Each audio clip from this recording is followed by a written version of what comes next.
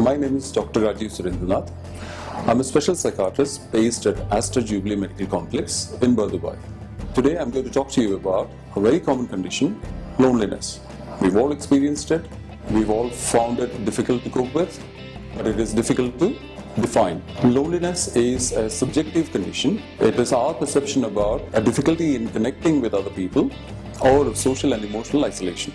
There has been a lot of studies regarding loneliness and the links with physical and psychological ill health. Loneliness has been closely associated with depression, anxiety, stress disorders, substance misuse, and cognitive impairments. It has also been positively linked with poor medical care and attention, poor follow-up, physical health conditions like hypertension and other disorders. Being connected to others in a positive and meaningful way is necessary for a balanced and good health. Being part of a group helps with managing loneliness. Good options are volunteering with a charity organization, being part of a social organization, being involved in group activities. Exercise has been shown consistently to enhance mood and anxiety levels. Playing a sport is a good option.